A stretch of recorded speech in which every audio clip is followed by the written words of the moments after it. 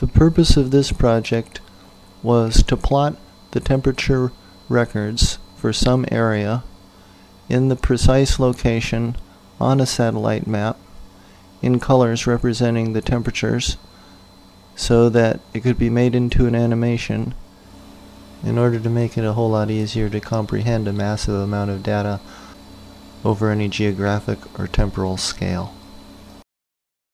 First, we downloaded the data from here. Each file contains the daily temperature records from one observation station, and it includes some header data, including the name of the station ID, and its latitude and longitude. So first we cut up a lot of pictures and make a satellite map, and then we go to Google Maps and find that it's very easy to pinpoint each station by its latitude and longitude, and using that identify the pixel coordinates for plotting these on bitmap.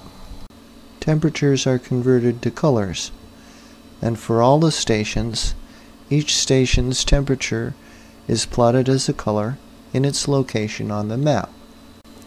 Each such plot then becomes a single frame in an animation. Animations are plotted by the year, and then years are assembled into bigger plots. Each year of plots produces 4.5 gigabytes of bitmaps. So what you're about to see took just over 100 gigabytes to make possible. Enjoy.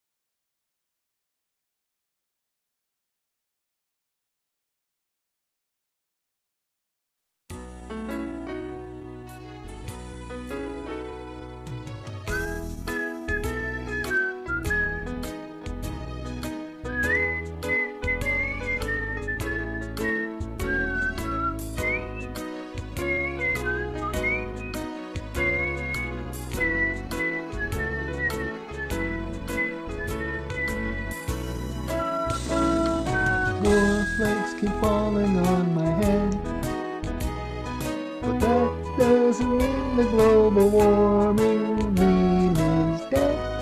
Denying works for me, so I'm simply gonna change the game by reframing reality. You see, post-normal science is a great consensus on this mystery, the wizardry of false pretenses.